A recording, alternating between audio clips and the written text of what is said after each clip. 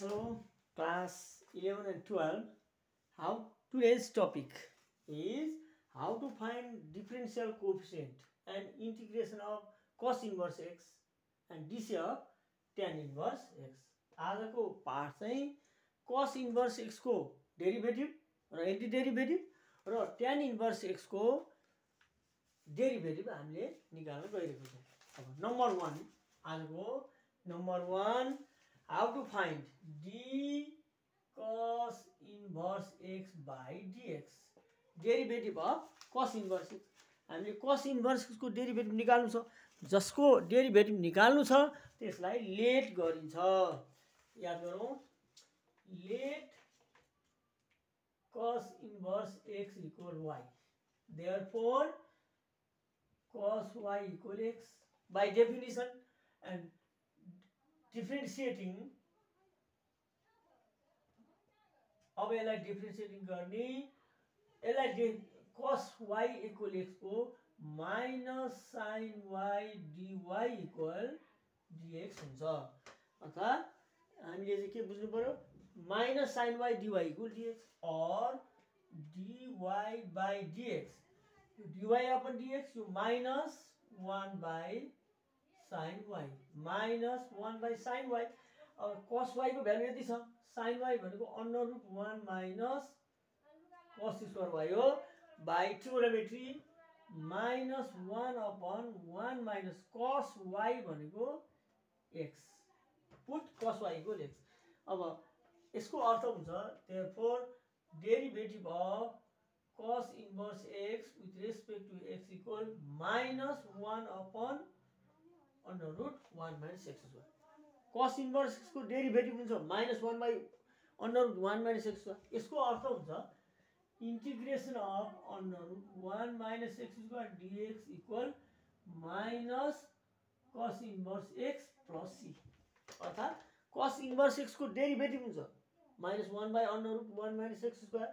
यसको अर्थ यसको anti derivative यो माइनस यता आउँछ, minus cos inverse x plus c। आज यो derivative of cos inverse x निकाल्यो। अब 2 नम्बरमा anti derivative of cos inverse x with respect to x यो कति होला, यो पनि सेम हामी सिमिलरली हामी गर्नुपर्छ। Late cos inverse x equal y, therefore cos y equal x, डिफरेन्सिएटिङ गरौँ, minus sin y dy equal dx, यसको derivative minus sin y dy equal dx। अब इन्टिग्रल यसको हेर्नु त cos inverse x, यो सारो cos inverse x dx under root cos inverse x, अब supposition is y, dx भनेको minus sin y dy आयो कति, y into minus sin y dy। यसलाई माइनस यता लिने अनि यसलाई हामीले यस्तो गर्ने, integration of y sin y dy, यो माइनस अगाडि लेख्ने। अब फर्स्ट फंक्सन इन्टु, अब इन्टिग्रेसन दुईटा गर्दा माइनस यसको first function into integration of second function minus integration derivative of the first function anti derivative of the second function with respect to y। फेरि हेरौँ, first function y, second function sin y, first function into integration of second function minus integration derivative of the first function into anti derivative of the second function with respect to y। अब minus यसलाई हेरौँ, y sin y को हुन्छ minus cos y minus यो हुन्छ 1 minus cos y dy। अब हेरौँ minus minus हामीले हेरौँ minus y cos y minus minus plus, minus into minus plus, अब यो minus into minus plus, plus into minus minus anti cos y dy, अर्थात् y cos y minus cos y को integration sin y If cos y equal x, what is the value of sin y? Very easily, y our supposition, y will go cos inverse x cos y x sin y under root 1 minus x square. यसको cos inverse x into x, y cos inverse x, cos y is x minus sin y is under root 1 minus cos square y. Sin y equal under root 1 minus x square हुन्छ because cos y equal x.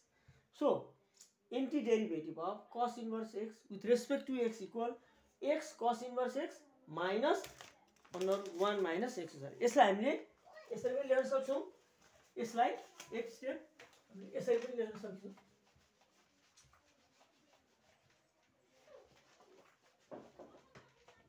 यसलाई therefore integration of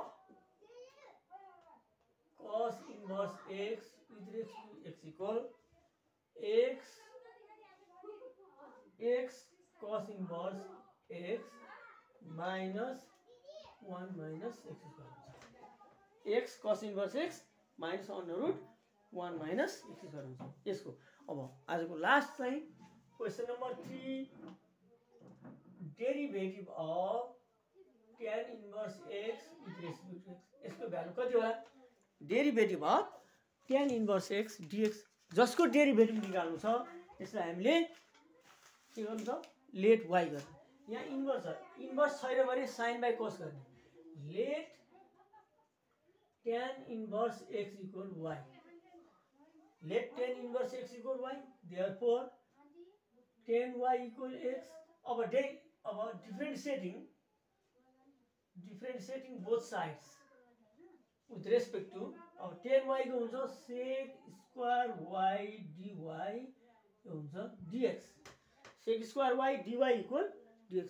Differentiating both sides or dy by dx equal यो माथि यो तल 1 upon sec square y 1 upon sec square y 1 plus tan square y 1 plus tan y equal x. Our supposition is tan y equal x. Because tan inverse x equal y, it means tan y equal x. Differentiating sec square y dy equal dx or dy upon dx equal 1 upon sec square y. 1 upon sec square y is 1 plus tan square y, trigonometry 1 upon 1 plus x square. यसको अर्थ हुन्छ यसबाट हामीले बुझ्नु पर्ने कुरा के हो भने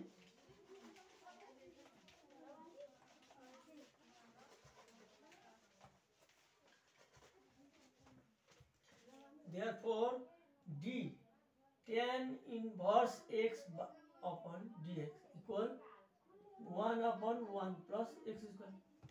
tan inverse x को डेरिभेटिभ हुन्छ 1 upon 1 plus x square. therefore यसको एन्टिडेरिभेटिभ के होला त?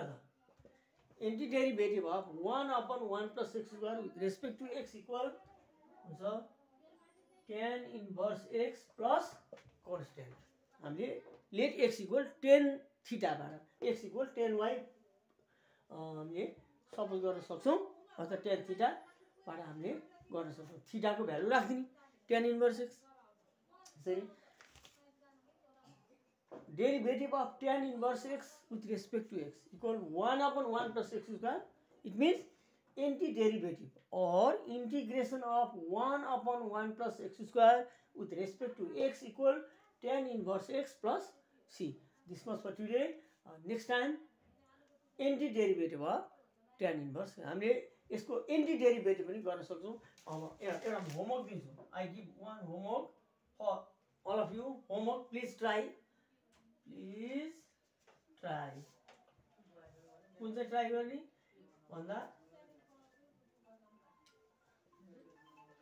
what is the value of integration of tan inverse x with respect to x? So hint, let tan inverse x equal y. Similarly, you can do it, and you can easily prove by integration by parts product. This much for now.